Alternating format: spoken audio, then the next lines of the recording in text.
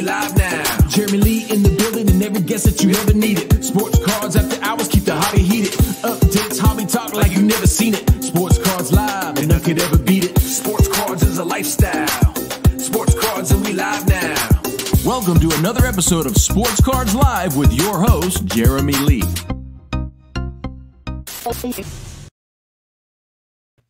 All right, everybody. Welcome to episode number 157 of Sports Cards Live.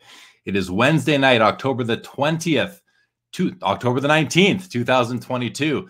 My name is Jeremy Lee. I want to thank Connor Walden from buysportscards.com for joining us last time for what was a great episode. You can see that and all other old episodes on the Sports Cards Live YouTube channel. I do want to let everybody know with all the travel that I am doing lately, we will see more shows on special nights, but we do have a show coming this Saturday on Sports Cards Live. Our guests will be Wiley and Alex from the Union Marketplace. So we're doing a bit of a card show series here, card show promoter series with Andre coming on tonight from Montreal. We're going to have Steve Menzie, who organizes and promotes the Sport Card Expo in Toronto, coming on in a couple weeks ahead of his show. So that is what we are doing right now. Collectible Live, another special time tomorrow, 3 p.m. Eastern, with Collectible CEO Ezra Levine will be joining us for some questions and answers from his community, from the collectible community, as well as some announcements. And again, I do want to shout out the Union Marketplace for putting on what was an amazing show in Del Mar this past weekend. I also want to shout out the Center Stage app. Download their app in the App Store for quick comps, whether you're pricing cards or shopping at a card show or any platform. It's continuously improving, so please join me in supporting the great team they have and the innovation that they are undertaking. And I want to let everybody know, I do want to shout out Tag Grading, of course. We had a great experience as the platinum sponsor at the Del Mar show, put on by the Union Marketplace.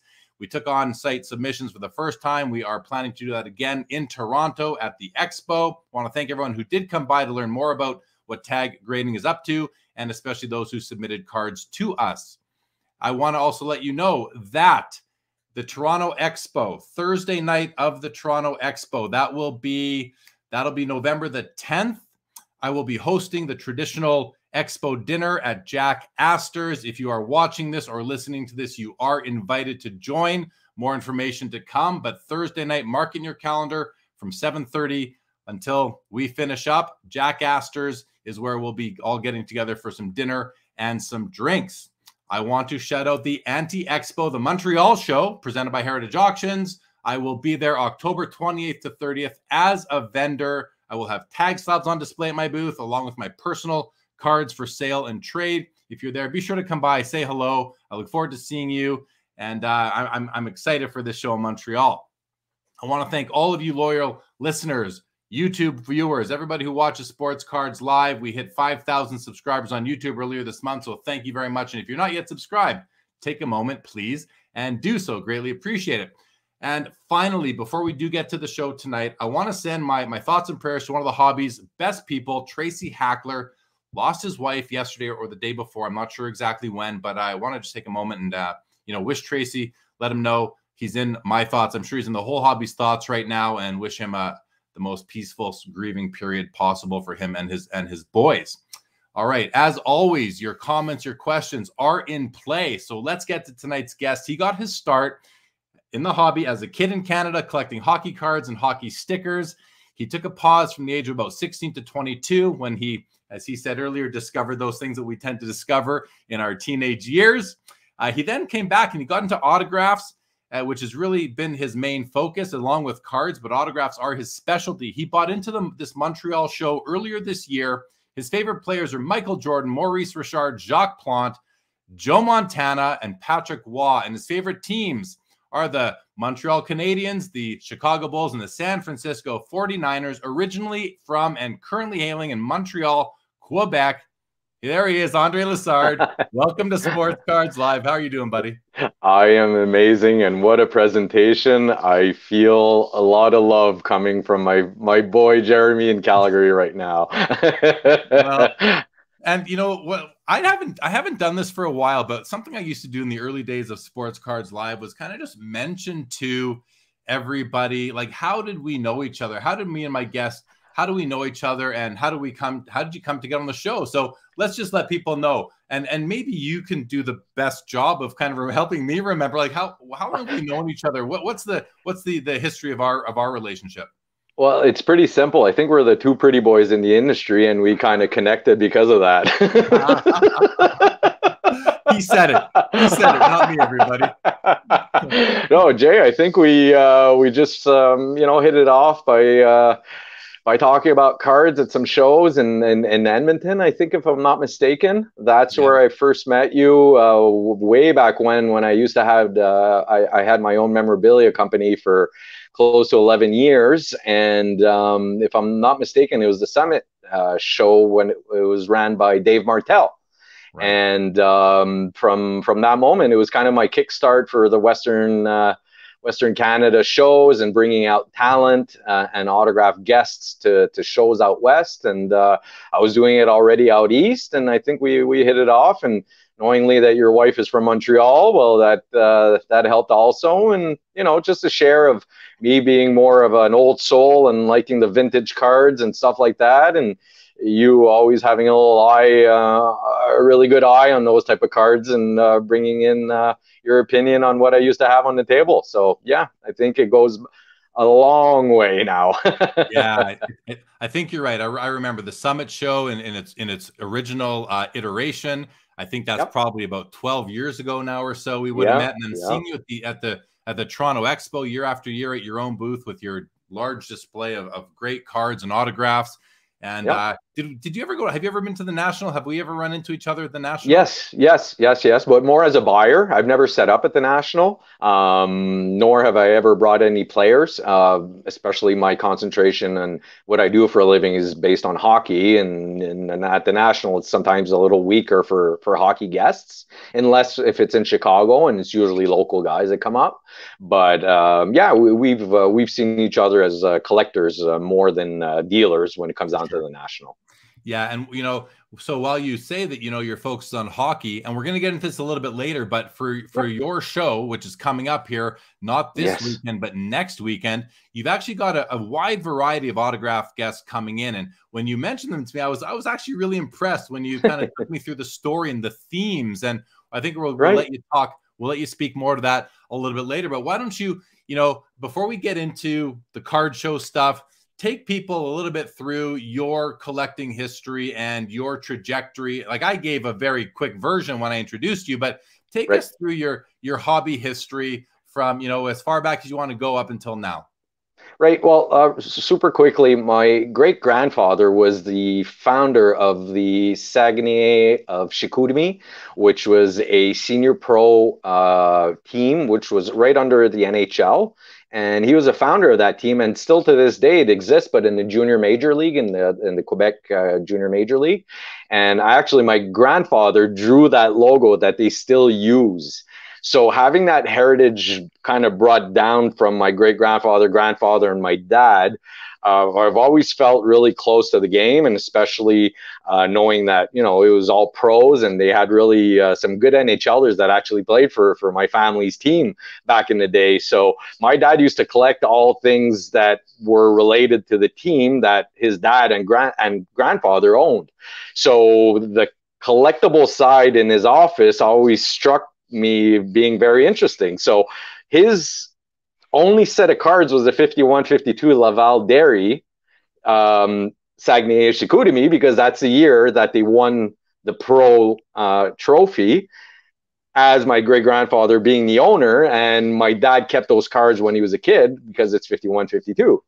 So that's where I kind of got the feel of the vintage cards and seeing what my dad was collecting, and got into hockey. And ironically, my dad was a supplier of the Montreal Canadiens for, do you remember in the 80s, the polo pajamas, the navy blue and a baby blue polo pajamas that all the hockey players used to wear? Well, my dad was a sales agent for that. It was called Stanfield. And he used to bring me into the forum and meet all the Canadians and go into the dressing room and get sticks and autographs and stickers and cards and get that signed. So it's a combination of all that that really struck my interest in the hobby, basically. Yeah, that's awesome. So I want to just call a couple things out. First of all, I believe English is your second language. You're obviously fluent in English and French, but I just want to say Yeah. that you're obviously a French Canadian, but your English is impeccable. First of all, second of all, Thank you. You've mentioned Saguenay, Chicoutimi a couple times. These are two different cities in the province of Quebec. For our American viewers and listeners, just to clarify, Right. those are two different. Yep. Are they two different cities? Are they twin cities? Nope. What is Saguenay and what is Chicoutimi? Okay, Chicoutimi is the city, and Saguenay is the name of the team. It's excessively complicated to translate, to be honest with you. Okay. But they started in the senior professional league, where I'm sure you've heard of the Quebec Aces. Sure. Okay, with Jean Beliveau and Jean-Guy Talbot and those guys at that league. Well, that's where my great-grandfather started that team, to have a team in Chicoutimi. Okay. So Chicoutimi is part of Saguenay region, but Saguenay is the name of the team. Okay. Yeah, it's like saying Canadian and Canada. So Canada, Canadian, Saguenay, Saguenay. Got it. Yeah, it's a little tongue twister. All right. So now you also mentioned the Laval Dairy set, the 51-52, and in my mind, the Laval Dairy set contains like almost some pre-rookie cards of some important players. The most important being Jean Beliveau, right? I mean, Jean Beliveau's and Jacques Plante. And, thank you. And Jacques Plante. So Jean Beliveau's mainstream rookie card comes from 53 Parkhurst, and Jacques Plante's mainstream rookie card, which is these are both beautiful cards. Like if you're a hockey collector, you know these cards, you know how important they are. If you're not, you're probably wondering what we're talking about right now. But trust me when I tell everybody listening and watching that the Jean Beliveau 53 Parkhurst and the Jacques Plante 55 Parkhurst are two of the most important vintage cards in the hockey hobby, and two of the most absolute beautiful. But this 51 Laval set is they're smaller cards, they're black and white, and they kind of contain these pre-rookie cards of those two players. Does that make sense to you? Yeah, that's exactly it. And don't forget, it was a professional league. It was like saying the American League. It was a team that was based only in Quebec, and there were 6 teams from 6 cities. But they were paid. It was a professional league. It was super well organized, and even the NHL used to come and dip into the league. And the whole story behind Jean Beliveau not willing to go play for the Montreal Canadiens was that the Montreal Canadiens bought the league to prove a point that Beliveau now had to go to play for the Montreal Canadiens. Because he was so well treated in Quebec City. He was a stud. He was a king. He was #1 scorer of the league. They paid him $1 gazillion a year, even in that era. And he didn't want to go play for Montreal because they had Rocket Richard, they had Boom Boom Geoffrion, they had all these great players. So he thought he was going to lose his stardom. Got it. Okay. All right. Let's go to some comments. There you go. Thank you for that. We got Studio Sports in the house, loving that hockey is back, as am I, especially with my Calgary Flames off to a 3-0 start. Bill Betts in the house. Good evening, Bill. We got Danny in the house. What's going on, Danny? Good to see you. Hockey Cards Up is here. What's up, he says. Chad Shipper, good to see you. Yeah, Wednesday, as I mentioned earlier, if you missed it, I'm doing a lot of travel nowadays. And so Sports Cards Live, although I'd love to do it every Saturday. I mean, I'm going to be at Andre's show in Montreal 2 Saturdays from now. It's going to be tough to do an episode from there. So I'm going to try and squeeze them in when I can along the way. So please be nimble with me, everybody, if you will. I appreciate it. Tyler says, hey, he's buying himself a 51 Laval Dairy card right now. Curious which one, Tyler.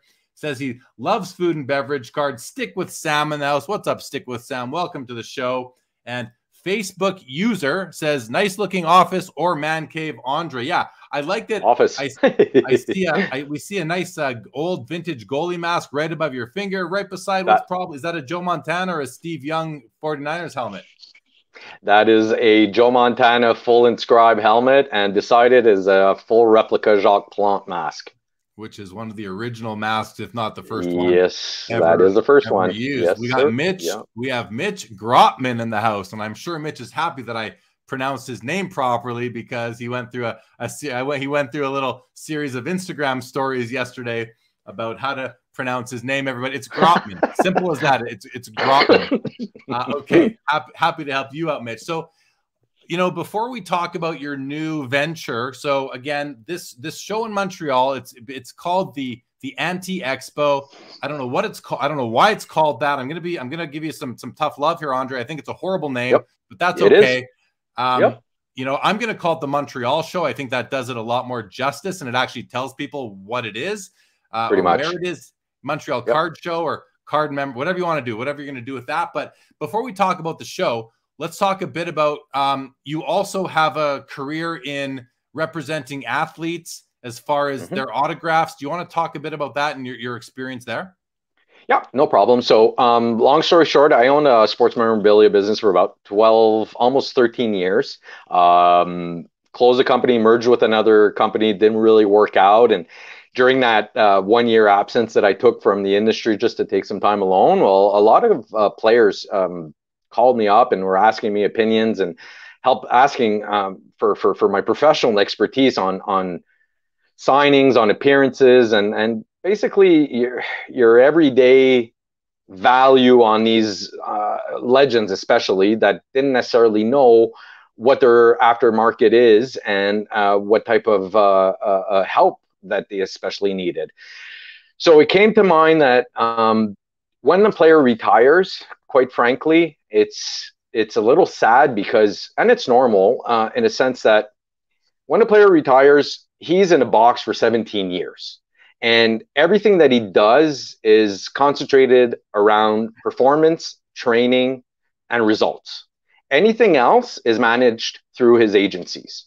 And the moment that the player retires, being kind of guided through his whole active career, once he finishes, he doesn't know anything about what he is and or she, specifically on women's national.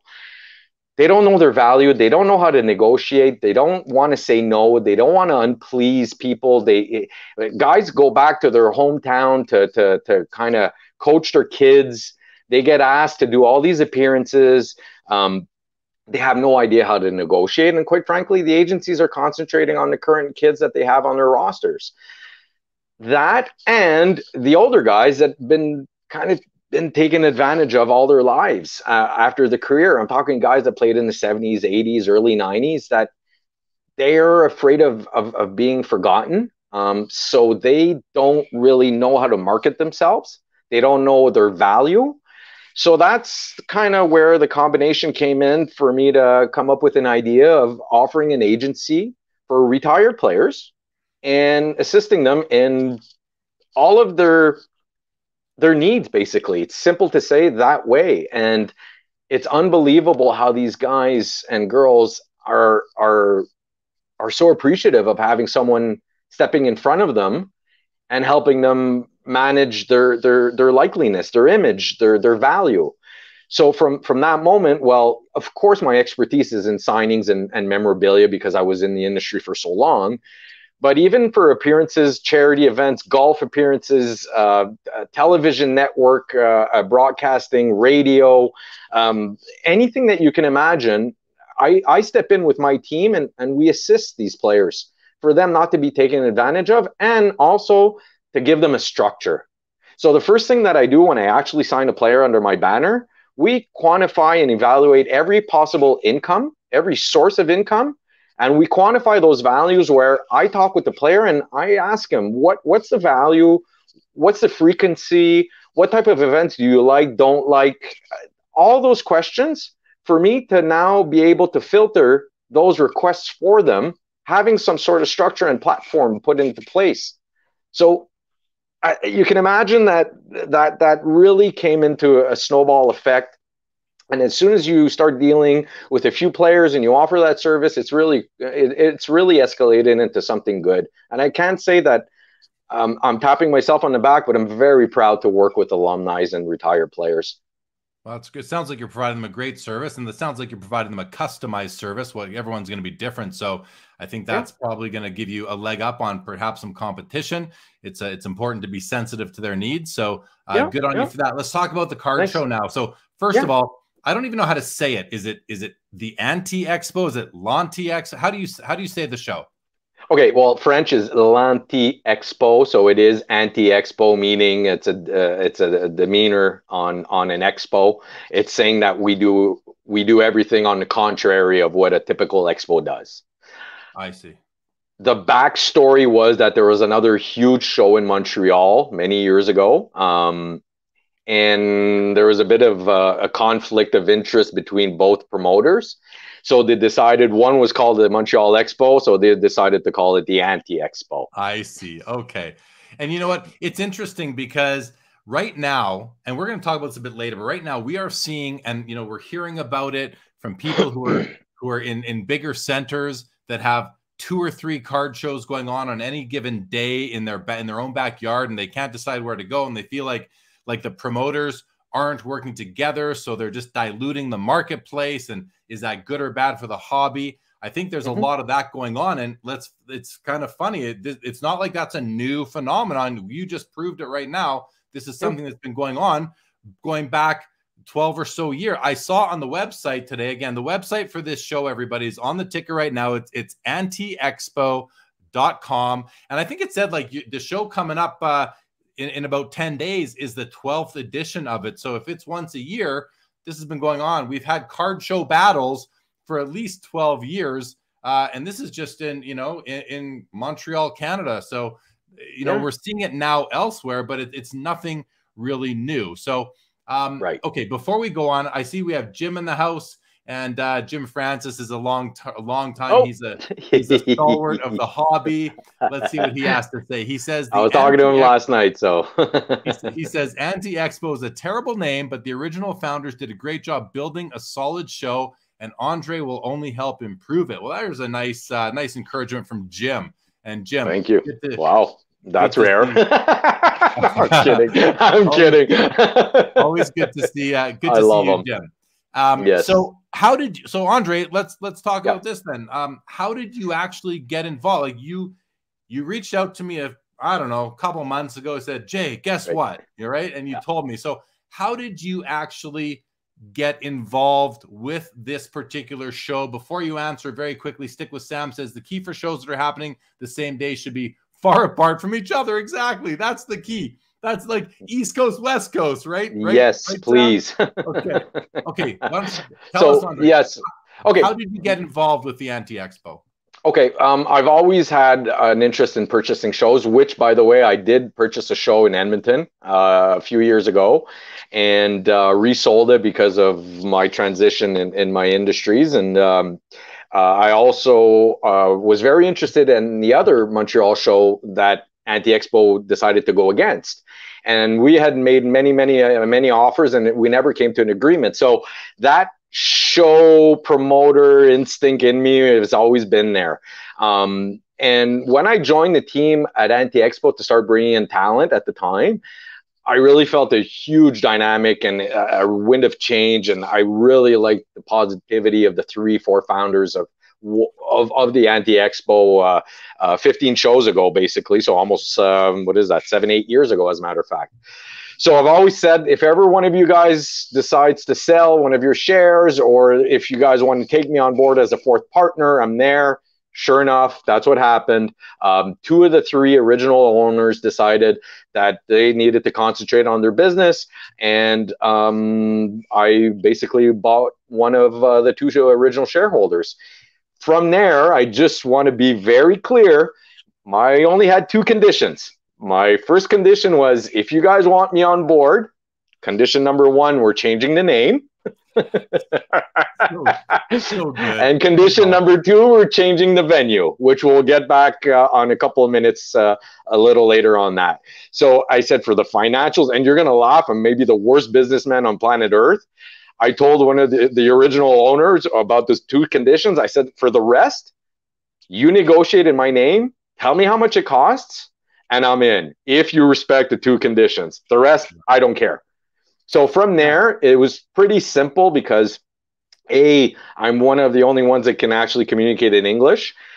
B, one of my strengths is corporate business, organization, marketing, evidently, and autograph guest and autograph pavilion. So as you can imagine, those 4 points are now my responsibility. So it doesn't mean that I'm not taking in people that want to set up at the show or talking with clients and stuff like that. But my real responsibility are the 4 that I just mentioned. Okay, I got it. It's funny. I received a message on my Instagram. I think it was Instagram, that or Facebook, like yesterday or the day before. Someone wrote to me and they said, I really liked the Anti Expo until they moved to the current venue. Yeah. And I had already known that, because you would give me a bit of a sneak peek that you were going to switch the venue up, but not for this show 10 days from now that I'm coming to, but you're going to be mixing, you're going to be changing the venue for the next show. And I think that's important for people who are watching and listening right now, who are in the area or planning to come, or just don't, because obviously your second condition was change the venue. I mean, I don't know what I'm in for. I don't know what I'm going to walk into 10 days from now. It's not that bad. It's just because they were used to the old venue. What happened was the old venue underwent renovations. Last minute, they pulled the contract away from the previous owners and said, we can't host a show anymore here because we're renovating. So they had to turn around and find a venue. Then the pandemic happened. So after pandemic, all the great venues that were available are all booked because of people, weddings and this and that, and call it the way you want. So nothing was available for this show. And quite frankly, by the time that we got all the paperwork done and all the contract on my shares being approved and whatnot, it was a little too far into the season, early fall, to be able to shop for a new venue. So people, if you're listening and you're coming, it's a bridge show. The content is amazing. Maybe the context isn't that great, but honestly, it's fine because we've never had so many corporate sponsors. My number one mission was to get the show sponsored, and sure enough, I'm very proud to say that Heritage Auction is sponsoring our show. They will be there. They're there in person, coming all the way from Texas. They're bringing a lot of surprises there, and just starting with the largest auction house in the world means that they know where and how our direction is heading. Yeah, that says a lot. That's a good, definitely a good endorsement from Heritage to come up for sure.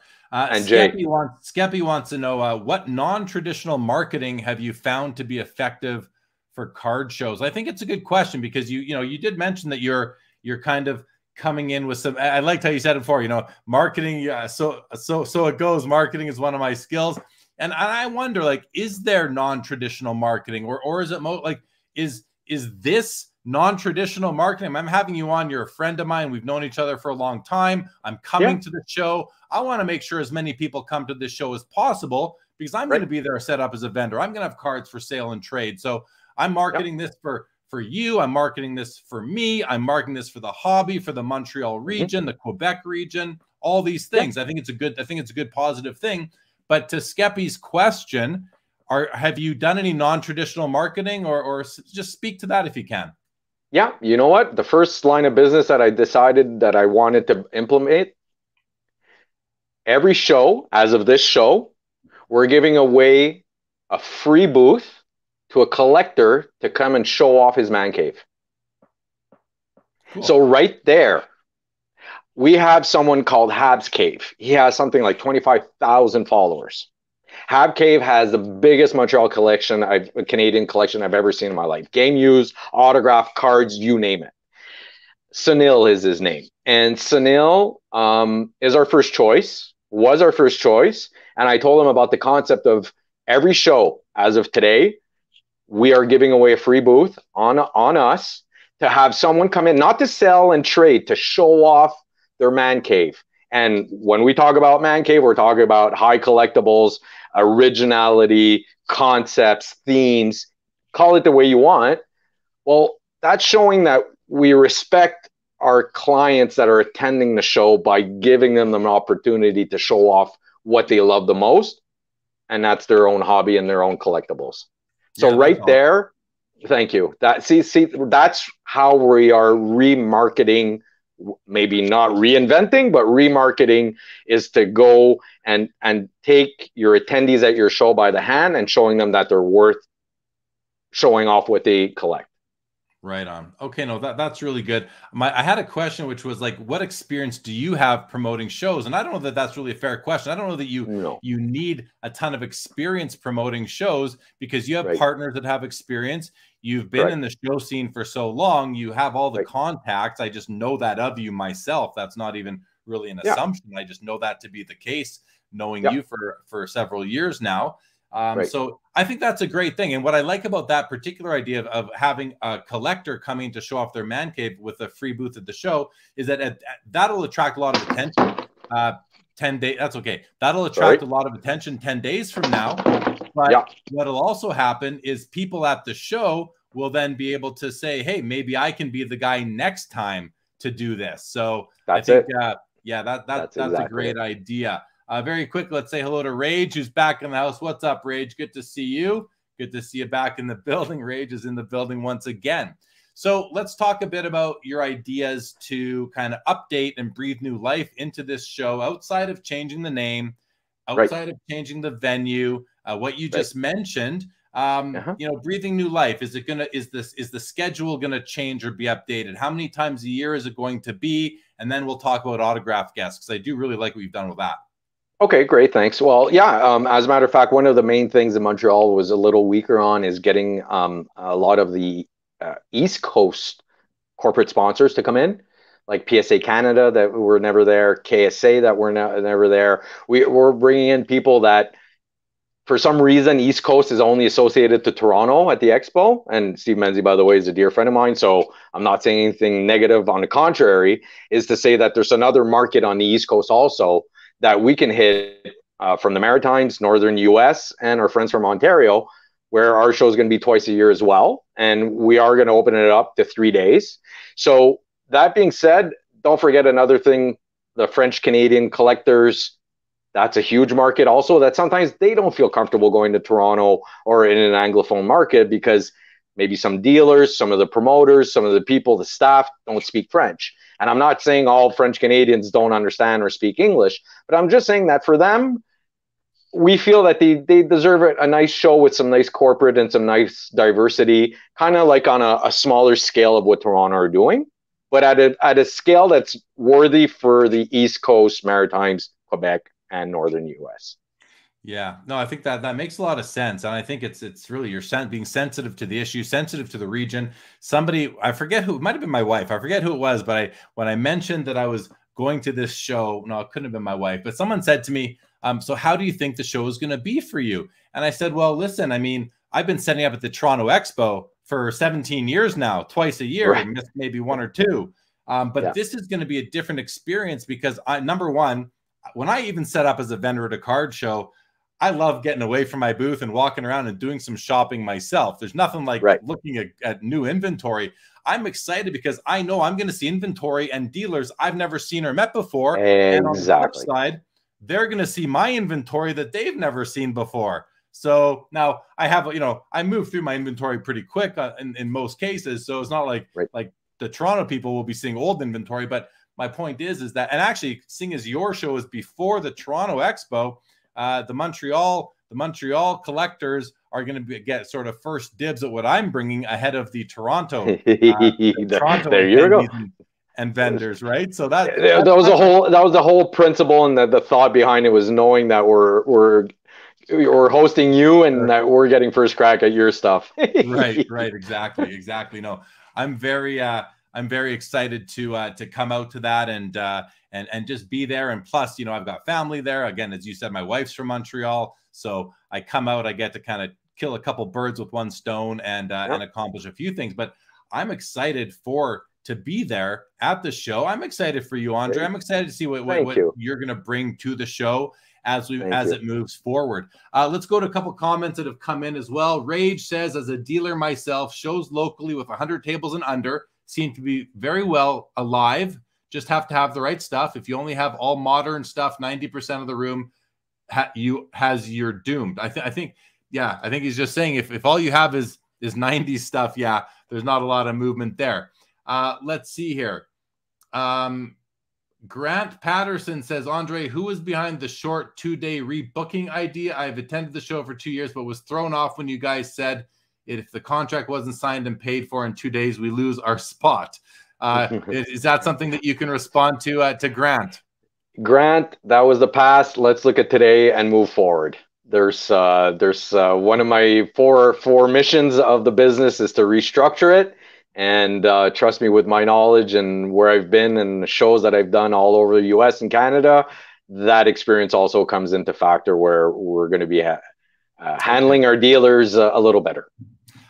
There you go. I think that's good to hear. And I think that show promoters, and it seems like you understand this, Andre. And I know Grant, and I like Grant a lot. Grant's a good hobby buddy of mine. I think it's important for show promoters to really cater to the vendors. I'm not saying that they don't in other cases, but I have to shout out the Union Marketplace, which is the organization behind the show in Del Mar, San Diego, that I just came from last week. And these guys, and again, the two guys behind the Union Marketplace will be our guests on Saturday on Sports Cards Live. And they did a great job of hosting and catering to their vendors. And I think from what I'm feeling from you, Andre, is that you're kind of taking that same position, that, you know, because a show is nothing without happy and solid vendors. I Correct. think that I think you understand that. Am I fair? Oh, is yeah. that fair to say?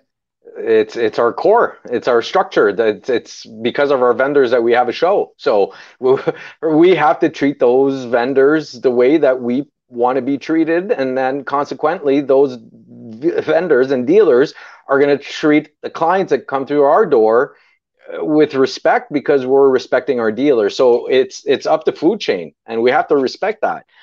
So it's not just getting corporate dollars and sponsorship. That's honestly, that's the easy part, because it sells. When you come down to the basics, it's your dealer. It's your dealer that's spending money to come and taking the gamble and the risk, and, you know, purchasing and showcases and hotels and restaurants and all that. They're our base. Those are the people that we need to treat the best, and from them, they're going to vehicle the proper reputation of the show. Yeah. You know, honestly, there's one, I'm not going to say who, but there is one show promoter that I know very well. He's a dealer in other shows. You do not see this person buying or selling one card. He is at the front when it's set up time for the dealers, greeting every dealer. When the show opens, he's in front, greeting every client, every attendee. And for me, that's respect for your show. So that's exactly where I'm heading. And I want to reassure people that there's no language barrier. Don't be afraid, because it's Montreal. By the way, Montreal is 70% Anglophone and 30% Francophone. So stop thinking that Montreal is all Francophones. All right, good. Okay, and we've got some commentary on that. Let's go through some more stuff here. Rage, Rage, we're going to go start here with JG says, is it true that the majority of hockey collectors don't care if the card is graded, unlike most other sports where they need to have a PSA 10? I mean, I can speak to that and tell you, I mean, a lot of the hockey collectors I know do like their cards graded. And so maybe the guys who are, you know, and listen, there's no general rule here. It's going to be all over the board in all sports, not just hockey. I think even saying where this comment says most other sports collectors where they need to have a PSA 10, that's not the truth either. That's just a generalization. But I think that I don't know that hockey's that much different than other sports. You see tons of graded cards.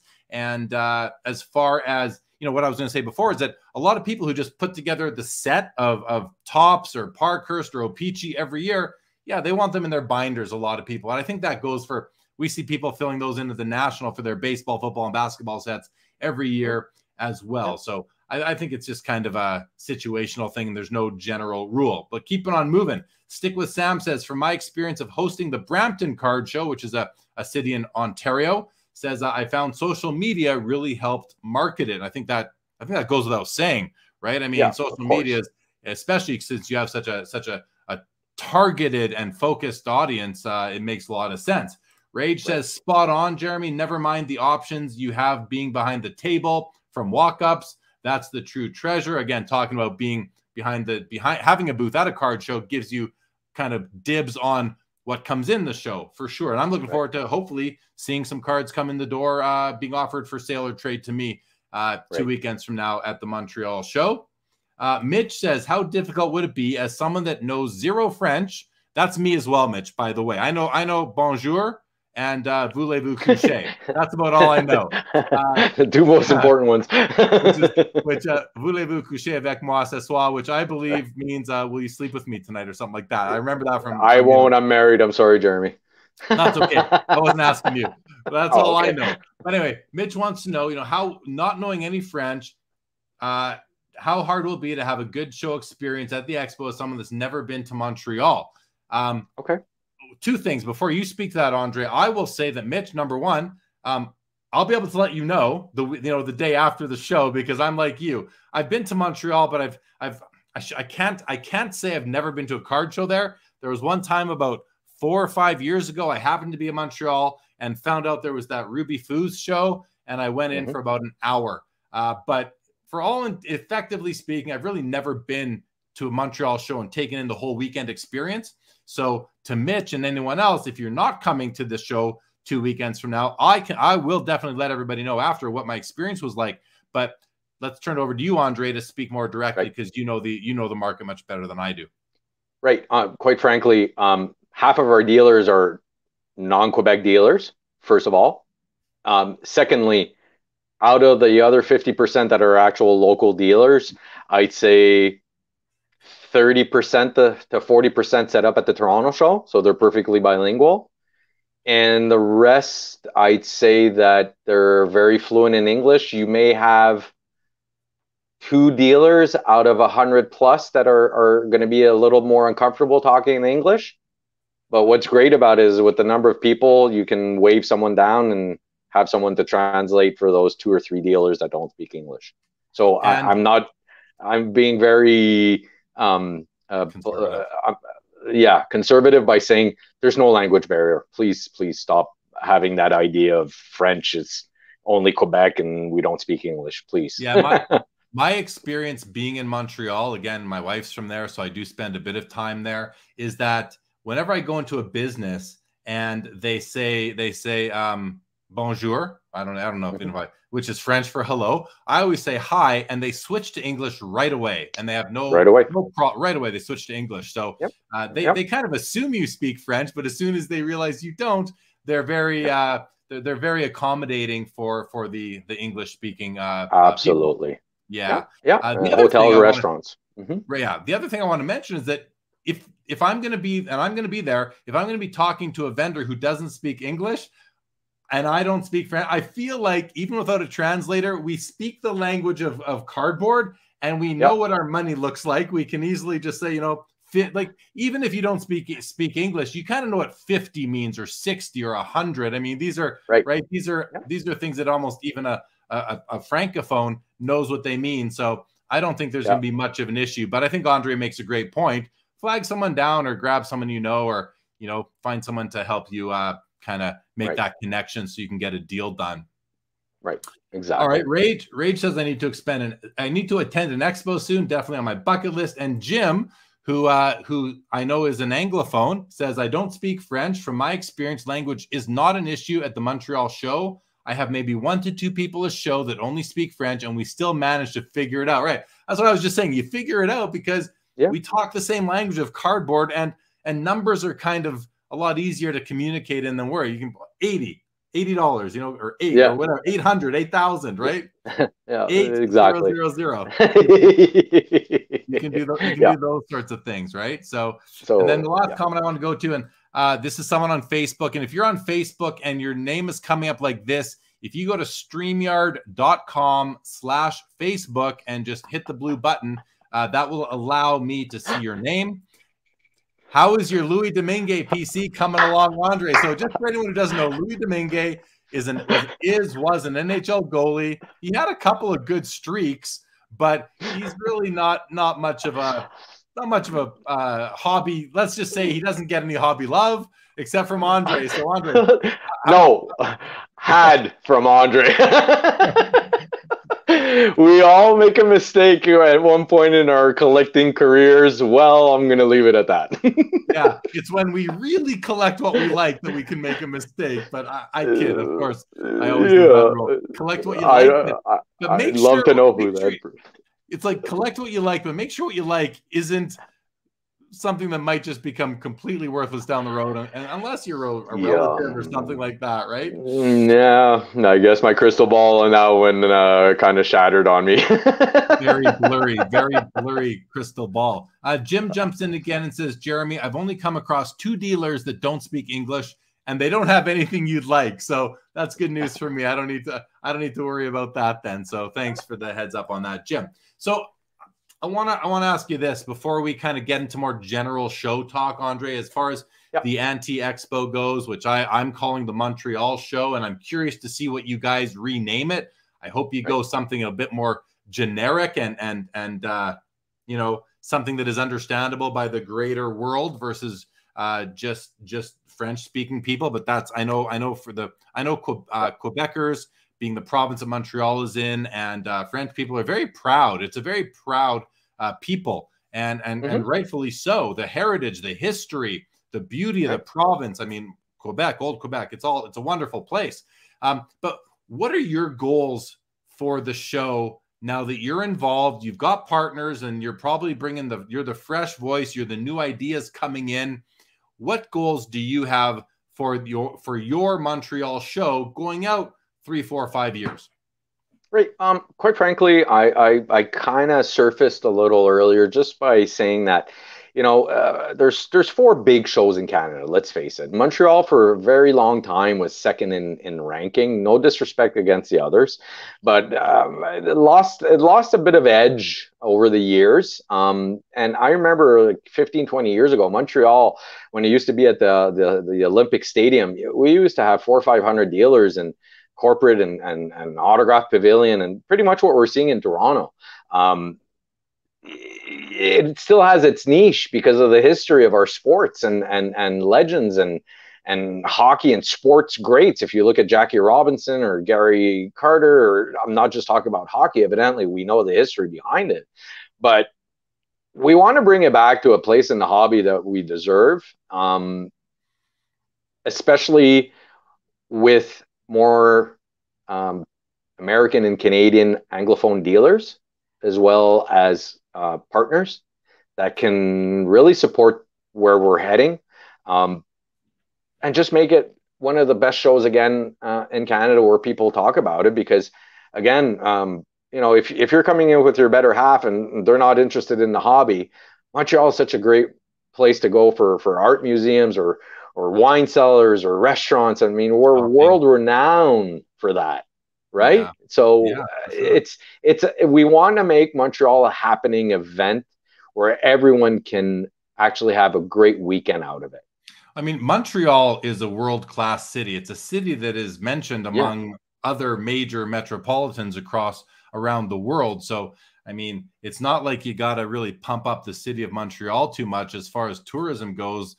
It's probably one of the most beautiful cities in all of Canada, you know, outside of the interior BC, which is a complete different thing altogether.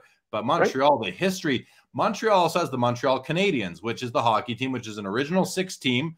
Some of the loyalist fans of any professional franchise in the world are Montreal Canadiens fans. We refer to the Montreal Canadiens, the hockey team, as the Habs, which is short for the Habitant, I believe. Is that right? Yep, that's exactly right. Yep, the French Canadian original. Yep, original Canadian, something like that. So we call them the Habs. I mean, that's what I call them. I just call them the Habs. I don't call them the Canadians.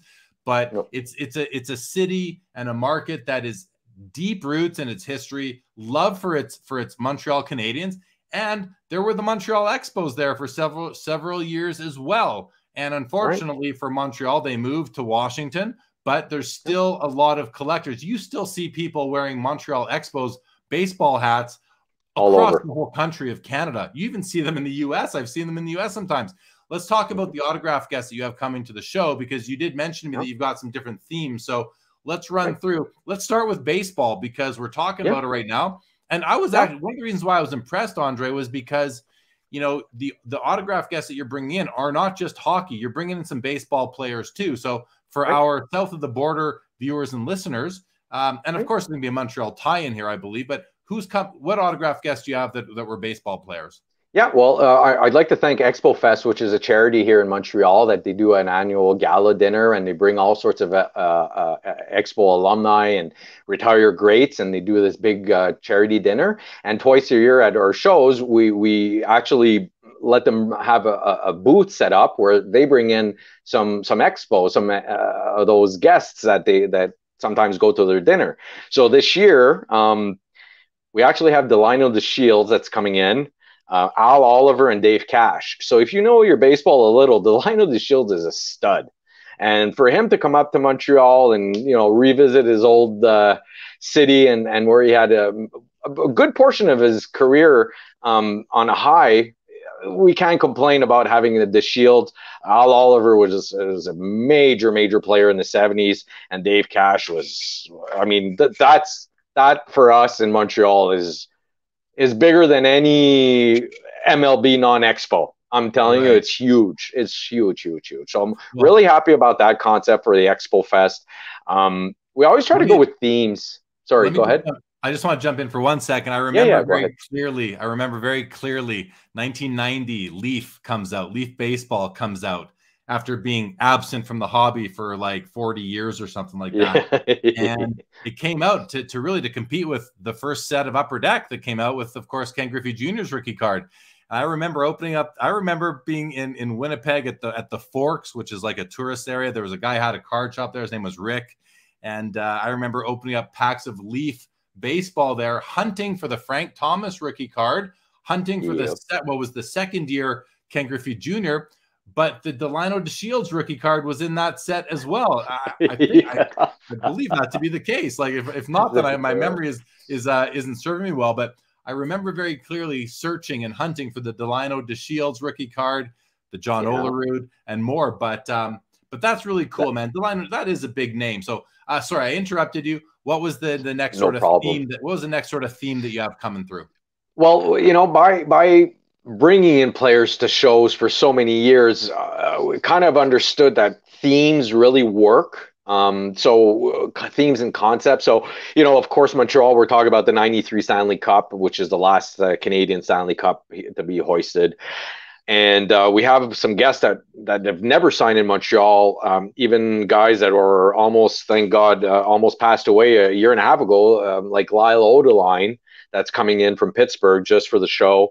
We have JJ Daniel that's coming in from Arizona, Kevin Holler that's coming in from Calgary, and Gilbert Dion that's coming in from Sudbury. Those four guys that won the Cup in 93, while three of those four have never signed autographs in Montreal.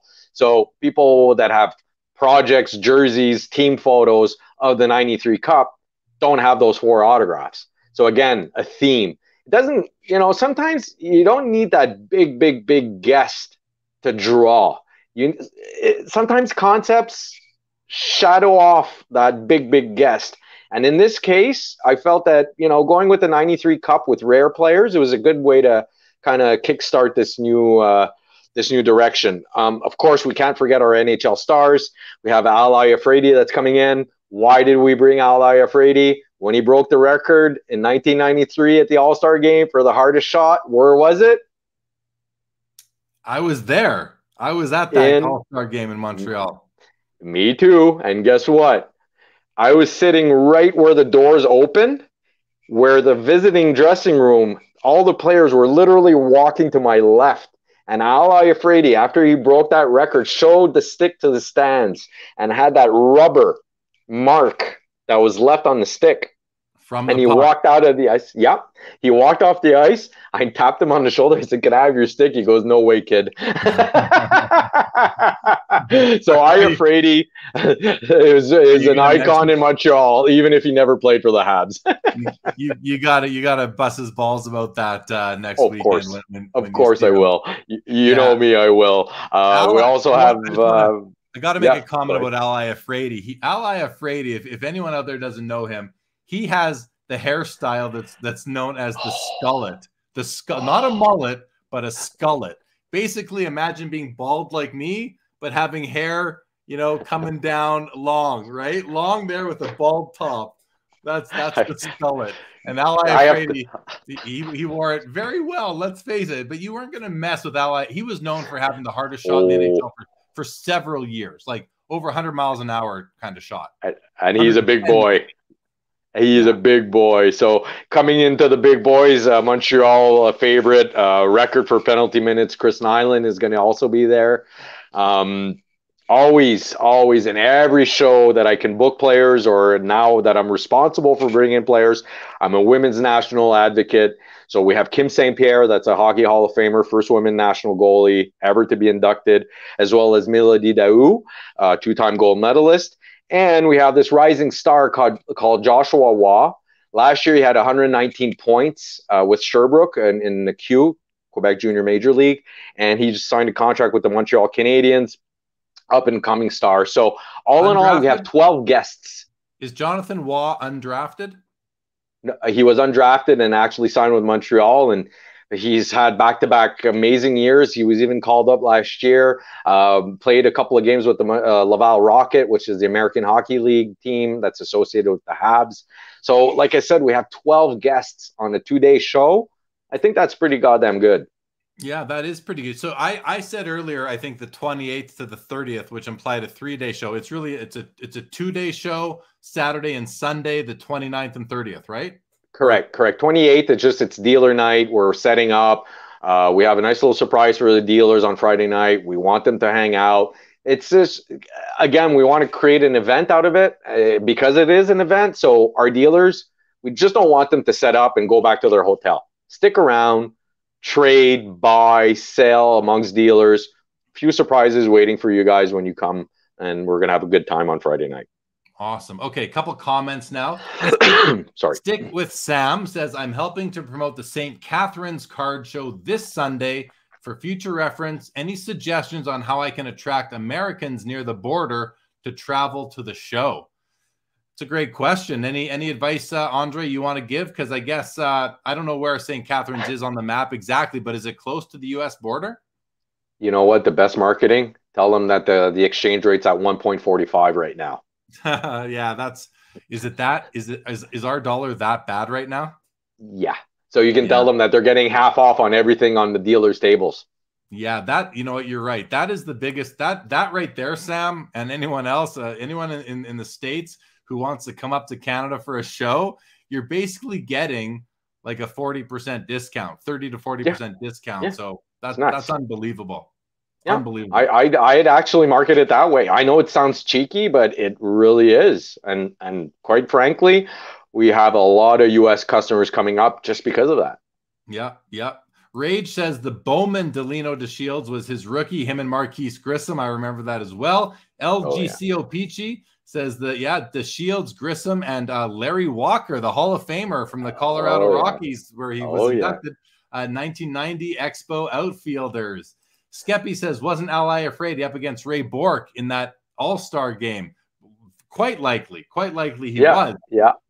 Hockey card up. Josh Waugh has 17 points so far in just 7 games in the Quebec Major Junior Hockey League. So I haven't even heard of him until right now. Really? So that's exciting. Yeah.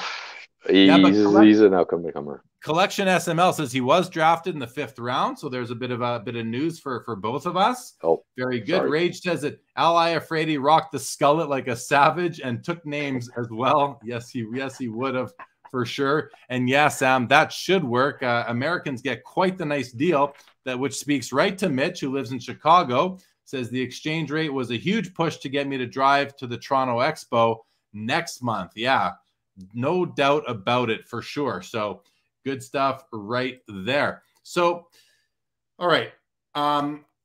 I have a question on my notes, but I think we talked about, it was basically what can attendees expect to see at the Anti Expo that's different from other shows. But I think we've kind of covered that already with the autograph guests, and really new inventory is for me is the big one. Definitely. Yeah. So let me ask you this. Let's get all. Okay, I think we've talked about your show ad nauseum at this point. I think we got everything out of you that we can. I want to get your opinion on card shows in general, and really, we have so much at our fingertips. This little device here, which may or may not come with a Sports Cards Live sticker on the back. We have access to so many cards on here, platforms, marketplaces, social media, everything you could want, auction houses. It's all on here. Right.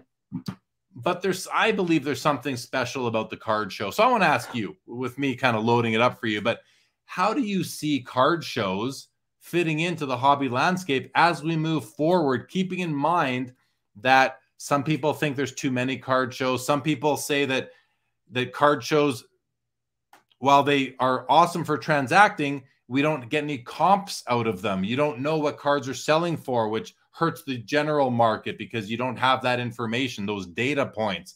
I understand the argument, but it's like I don't care. Like right. Well, like yep. So with all that, let's turn it over to you. How do you see card shows fitting into the overall hobby landscape right now, while there is a contingent of people saying there's too many of them? Listen, I'll say this. If there's too many of them, it means that the hobby is very healthy. That means there's a market, there's a business to be made out of it.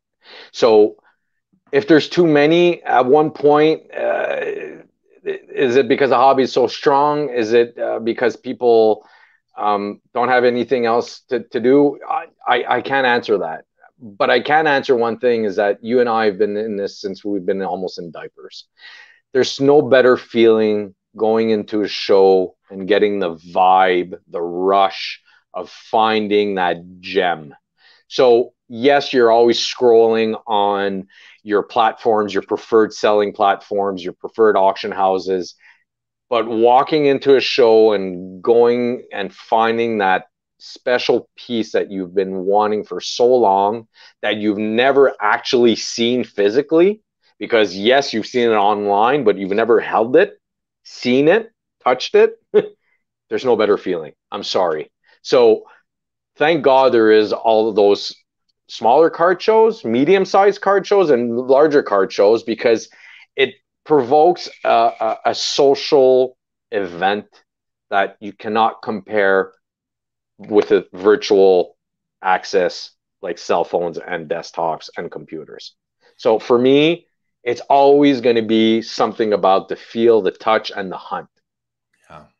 Yeah, I agree 100%. There's nothing like walking into a card show and just, putting your head down and looking through the showcases and scanning for a card that you want to buy, or something that's just going to kind of make your eyes pop and whatever it might be.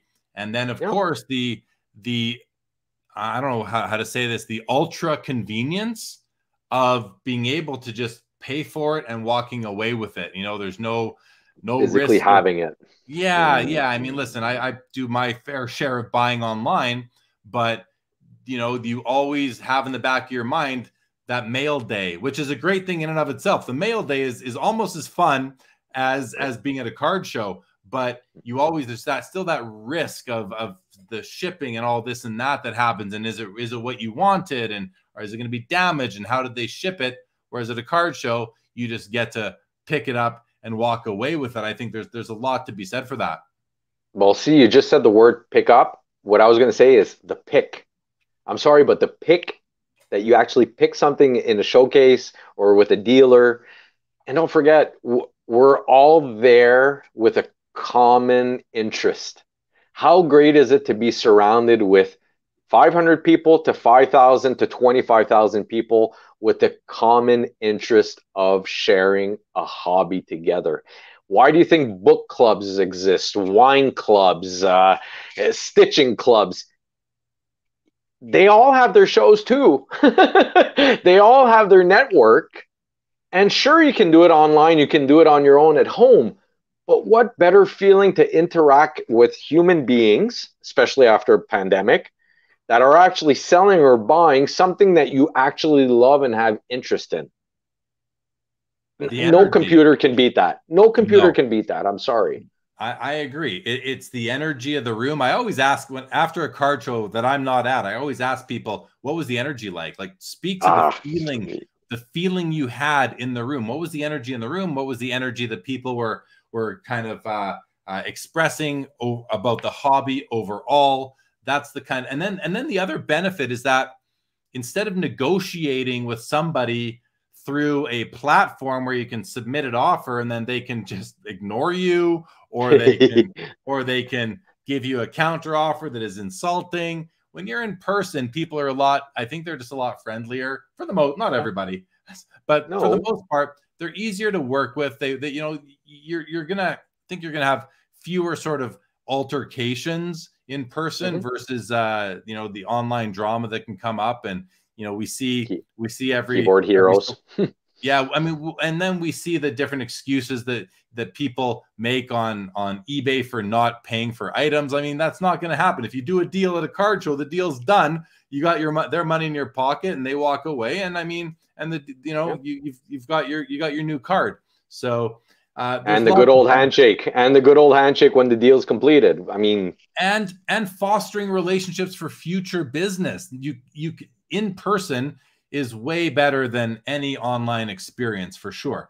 I want to bring up, I like this comment here, punt, pass, click. I think makes a very astute comment. Says, show organizers need to be more like curators. I love that. Versus just taking any dealer's money to set up. Most shows look exactly the same with most dealer pushing the same thing. So, I mean, I've heard this comment before. I've talked to show promoters in the past who've told me that, yeah, they do want to curate their show with, you know, I don't want to say modern dealers, but because I don't mean modern cards, but I mean dealers who embrace clean showcases, not dusty, scratched up glass top or plastic top showcases. One of the things that I will walk right by your booth if I see cards and top loaders with elastics around them. It just, I can smell the dust. So, I mean, if that's the way you deal, I mean, that's fine, because it's who you are and what you're doing. But you're kind of, your clientele, unfortunately, are dying off or have died off by now. People want to see you go to a card show. I want a clean, basically an aroma-free, dust-free environment where people care about their merchandise, and they actually merchandise, meaning display and market their inventory, versus have it stacked up in a showcase and just kind of sit there and expect people to come by. You also have to engage with people. You have to engage with kids. Very important to engage with kids. So my question, based on this little mini rant, if you will, based on punt, pass, clicks comment, which I completely agree with, is for you, Andre, in the Montreal show, how important is it to you to curate your vendors? And number two, what challenges will you have? Because I'm sure there's lots that have been there a long time that are going to tell you to pound sand if you tell them they can't come back. Oh, I'm sorry. At the end of the day, it's a reflection of who we are. So ultimately, we were, how can I say this? We choose who we want as dealers. Please don't think that we're taking anyone that we can. We have a set location with X amount of tables, and we're going to think, what's the best dealer corporate that are the reflection of the promoters and the owners. And we have a lineup of, I don't know, 30, 40 dealers right now that wanted to attend the show. It's not necessarily that we didn't want them there. It's just we prefer exposing and sharing quality to the reflection of the show that we're putting together. So if you're just looking at volume, well, the thing is, you're going to expect also to have clients that are going to be volume. We want to make it it's good for everyone, but we also want to make it an experience where, hey, it's twice a year, 4 to 5 days a year only. Let's up the bar a little, because all those smaller dealers, they can set up in your local shop or local weekend shows, and no problem. But this is the Montreal show, so we're going to raise the bar a little and make it that we have better corporate, better dealers, better products, better ideas. You know, there's another idea that we'd even talk about. I think I'd even mention it to you. The Sunday is ladies first. So we came out with a promotion. So ladies first, they get VIP access at 9 o'clock on the floor, VIP treatment, which is free entrance, front of the line access. They're getting free packs of hockey cards, as well as a free autograph of Kim St. Pierre and Melody Daou. Wow. So it's about a $150 package that we're giving to every girl, lady coming into the show on the Sunday. Wow. You know why? Because we feel that it's some sort of cliche that it's the man that collects and the wife that goes shopping. Hey, these girls sometimes feel intimidated and they're awkward. They want their place in their hobby. And trust me, I know a lot of girls that know as much or maybe more than you and I combined, but they don't want to be bothered, so they prefer buying online. And so you know what? Ladies first. That's what it's called on this Sunday. Come on, let's go. You are who you are. So come on in. You're more than welcome. I got to give you kudos on that. Listen, I think it's really cool, number one, because we need the hobby to be diverse, across race, color, creed, religion, and gender. And so I think it's really awesome that you're doing that. And I hope you get a great turnout from it. There are all sorts of women movements in the hobby, women in the hobby, women of the hobby. I think it's awesome. When I was just in San Diego last weekend at the show, and I do this all the time. I've said it before, but I see a woman, and this case, it was a woman, not with her husband or boyfriend, but with 3 boys, younger boys. She was in her 30s or 40s, and the boys were in their early teens. And I looked at the boys. I said, I see mom dragged you all to the card show, and she laughs, and right, it's kind of funny because that wasn't the case. But it is the case for there are a lot of women that collect in the hobby. And, you said that it can be awkward for them. I think it can be awkward for them because they know that I believe a lot of the vendors and other attendees either assume that they don't know what they're doing or assume that they're just there with their husband or boyfriend, or they got lost. What are you even doing? You know what I mean? This is an assumption. Exactly. But we have to embrace them because, hey, who says cards are just for boys or men? I mean, they're awesome, so they should be awesome for every living being. I don't understand any human that doesn't collect cards. Let's be honest. So I think that's really cool, Andre. That was the last curveball I wanted to throw your way with this wonderful time that I've spent with you by saying the ladies first is our kind of a cherry on top on this new wave of change for Montreal. Yeah, that's a great idea. I look forward to witnessing it and seeing how it goes and what the turnout is. Okay, let's go through a couple more comments here. Contender Sports Cards on Instagram says, is prospecting going to become the future of the card industry? I'm just going to handle this, Andre. I'm going to say no. I don't think it's going to become the future of the card industry because there is, right now there's 140 years of body of work of cards in the past.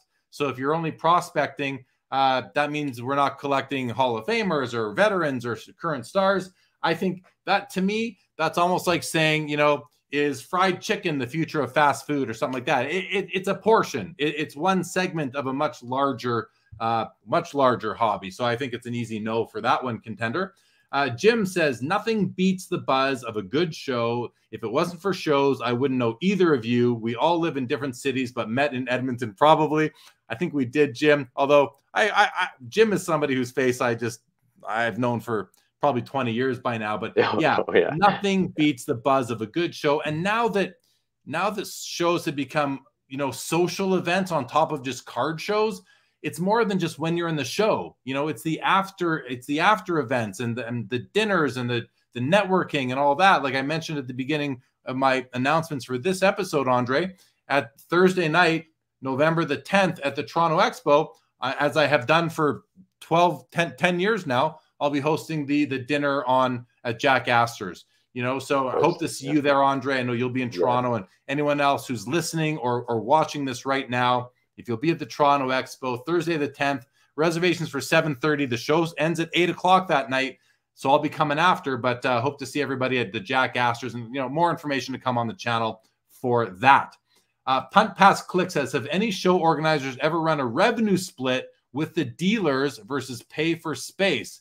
Then you're all in it together. They pay eBay 15% for an audience. Why not 5 to 10% in person? That's a really interesting concept. I've never heard of that model, but Andre's nodding as if it's not a bad idea. So yeah, something to maybe think about, right? We'll take a screenshot on that one. Yeah, there you go. Clint Kelly says, I've been attending the Anti Expo for years. I'm looking forward to the upcoming show. I too can confirm that language is not a barrier. I'm happy to hear that, and I look forward to meeting you there. If we haven't yet met, Clint, I'm terrible with matching names to faces, but I hope to see you there, Clint. I'm sure I will. Dr. Mantis Toboggan says, A League of Her Own and Diamond Princess. I guess those are two accounts on Instagram worthy of a follow. I believe that's what Dr. Mantis is saying. So thank you very much for that. And I do believe I follow a league of her own already. Punt Pass Click says, I'm messing with tabletop touch screens that display cards and replace physical cases. With all the vaults popping up, you can set up in real life selling your remote inventory. Saves hassle and cost. Yeah. I'm glad you're messing with it. And let's face it, that might be a way of the future. But he mentions with all the vaults popping up. Listen, my thoughts on vaults are that they definitely serve a purpose in that like 5-figure and up card category. You know, I understand keeping cards that you don't want to be lost to fire, theft, flood, weather, that kind of thing. But I mean, I don't know. I want to have my cards in hand, and vaults definitely have their purpose. But I'm a card in hand kind of person. How about you, Andre? I'm card in hand too. I'm you know what? I'm like a little squirrel. I prefer hiding them all over the house than consigning them with someone and not knowing what's going on. Exactly. How's your time? Are you good for a few more minutes here, or do you got to go? I am good for 15% left on my cell phone right now. Okay. Let's keep going. Let's keep going. Rage says, talking about prospecting, no way, because prospects were huge in the junk wax era as well with Jeter, A-Rod. I mean, Jeter and A-Rod are both okay still. Greg Jeffries, not so much. Lindros, Bure still good, but I understand people are still collecting those. Hockey Bar says hockey prospecting, I think, is less a gamble as other major sports. The big 2 to 4 names seem to usually always turn out as a good investment. Most of the time, yes, but I'm just reminded of Yakupov and Daig, and you know, even some others who are, you know, Yashin was a 2nd overall pick, I believe. But listen, we could poke holes in anything. But yeah, for the most part, one of the other things I want to say about hockey versus, you know, basketball and football specifically is that hockey rookies are often 18 years old. They don't have to go through college first, where football and basketball players, for the most part, go through college first and come in as rookies at the age of like 22, 23. I think there's more risk in hockey when you're dealing with 18-year-olds than there are in basketball and football dealing with 22-year-olds. So take that for what it's worth. Mitch says, how could they track profit? Most of the deals are cash. Can't imagine most of the dealers. And that makes sense, Mitch. My thought, maybe I misunderstood the question, was a revenue split on the gate admission, basically, or that kind, or maybe not charging. Not on sales. That was more my thought, and I don't know how that would work. Sam says, I find one of the challenging things about being a local show promoter is the vendor list. If you don't have enough space, it can be tough to turn down folks. Definitely. That makes a lot of sense to me. Mitch says you would still have to go by and honor. Yeah, okay, we're going to skip that because I don't think that was the spirit of the question. Hobby Champs, a great Twitter follow, says vaulting is for people with crazy significant others. I like him. Or her. That's a reason I didn't mention a few minutes ago, but I got to add that to my answer when I talk about vaults for sure. For sure. Skeppy says, have you guys ever attended a show that provided lockers that they can rent to secure items during the show? I haven't, but that might be a good idea. I mean, that's an outside the box kind of idea. Never thought of it, but wait, I just want to reread it. Is that for dealers or the attendees? I think it's for attendees. So like, you know, maybe, although most attendees, you know, they've got whether they have a wheelie suitcase or they've got their Zion cases or they've got their backpacks or whatever. I mean, man satchels. Yeah, what man satchel, women and their purses, however any collector carries around their cards. I mean, that's not a bad idea. Yeah. Skeppy was talking about attendees. I think it's an idea. I've never heard of anyone using it though, but I like the idea. A nice idea. Rage says it would stop the theft. I love the idea to use a screen for show purpose and then hand the person the real card at their request for purchase. Yeah, as an attendee though, guys, I don't want to walk around looking at your screen. I'm probably going to walk right by, at least in 2022, 2023, until I am really acclimatized to that setting and that whole kind of model of card shows where I can't look at. I mean, I may as well stay at home and just look at your eBay store or whatever. Kind of defeats the purpose a little, honestly. A little, no disrespect.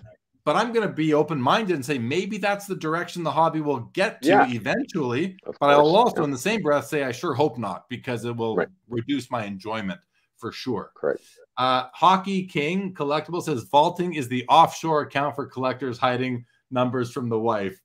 And I've recently heard someone say that that's what they're doing. It's like you vault it because you don't want your wife to start asking questions. So I have heard that being out there before as well. Punt Pass Click says it's just a showroom for cards, not a new concept in any other retail world.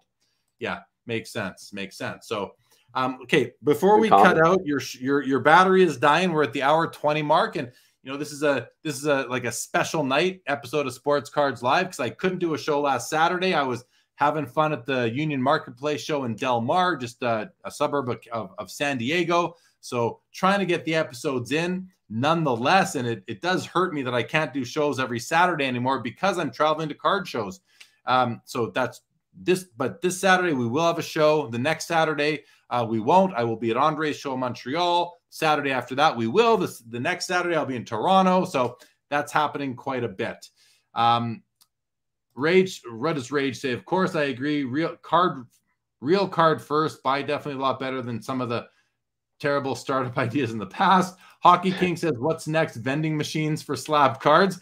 Probably. I mean, I can easily see that now, but now it's like, hey, I guess I got to buy the front card so I can get the card behind it, which is not a bad sales tactic. Or trying to reach your hand underneath to try and steal it. Right, or someone just shattering the front glass and pulling out the inventory. Right, have to be in a well-secured area. Skeppy says, if I were a dealer, I would have 2 or 3 large monitors behind me with prices. You could change anything on the fly and organize much easier. A quick shout out to Magpie. Magpie is a service. Catherine Harrison's the founder.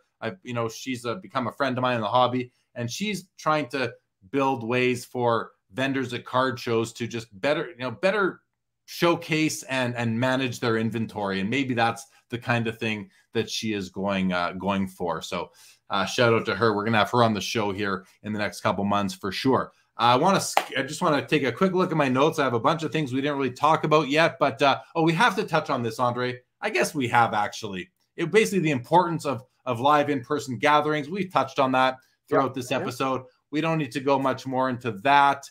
Final question really is going to be your outlook on the sports card market overall as we move forward out of the pandemic into this kind of depressed market. Prices are down from the peaks, but still up from pre-pandemic.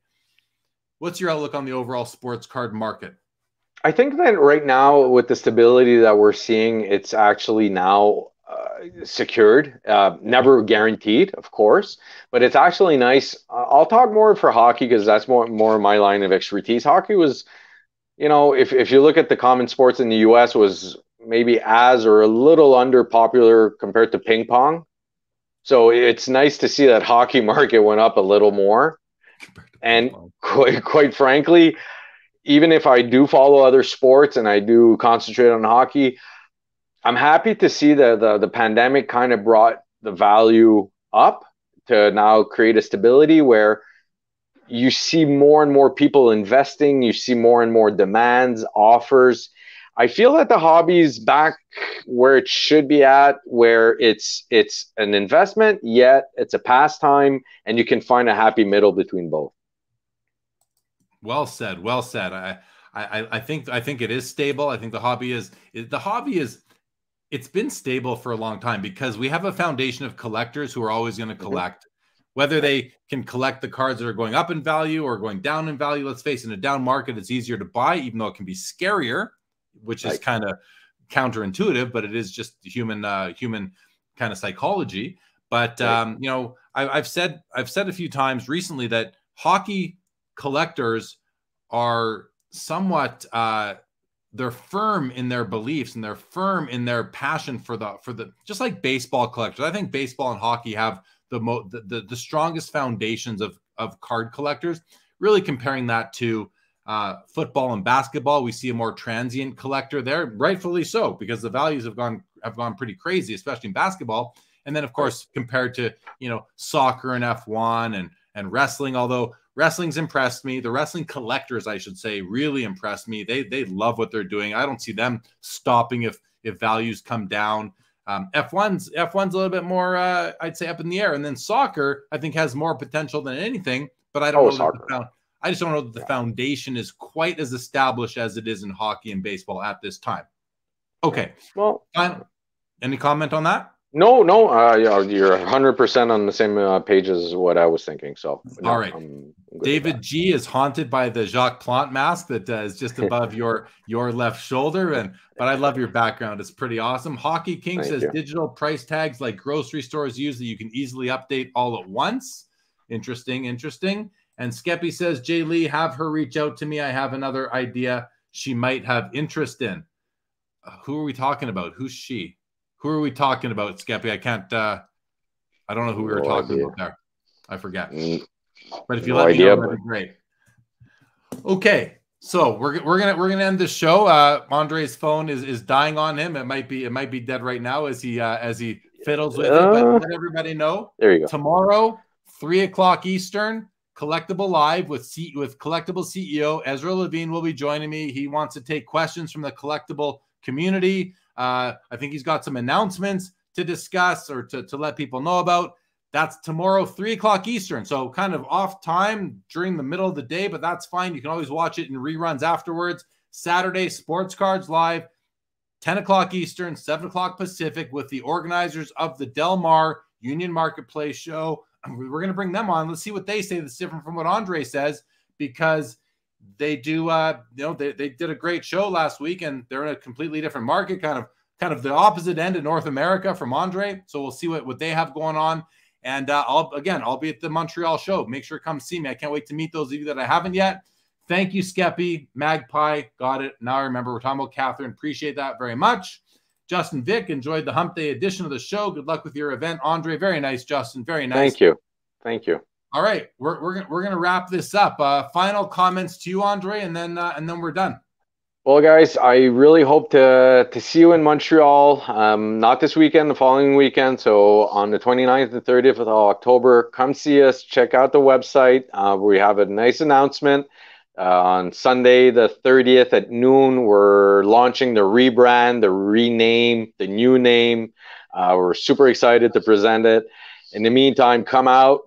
If you can't, we'll check out what's going to be happening for the spring show. However, for now, I can say that it's a really good show. It's a strong show. Great people, great dealers. Thank you in advance for coming out.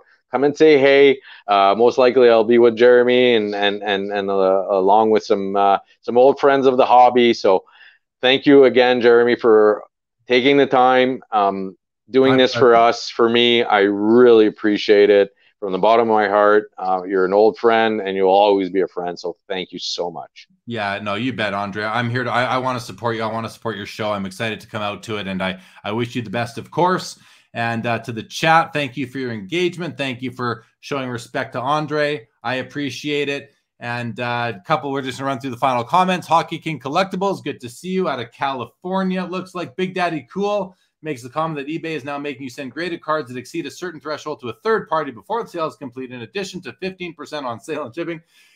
Fair comment. Stam, thank you for joining. And Tom Bullard, much love back to you. You stay. I love that. Enjoy cardboard, everybody. Hockey Cards Up says, merci, guys. All right, everybody. Thank you again for joining. Hopefully, we'll see you tomorrow on Collectible Live, and we'll see you on Saturday again on Sports